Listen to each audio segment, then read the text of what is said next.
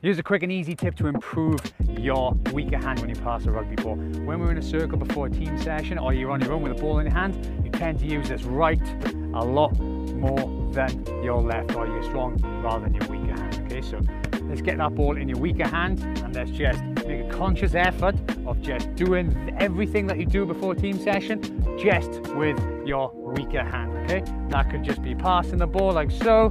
Just get that ball in your hand, weaker hand, get those reps in. Add that to your warm-ups and you'll see a big improvement on your left or weaker hand. Give it a go.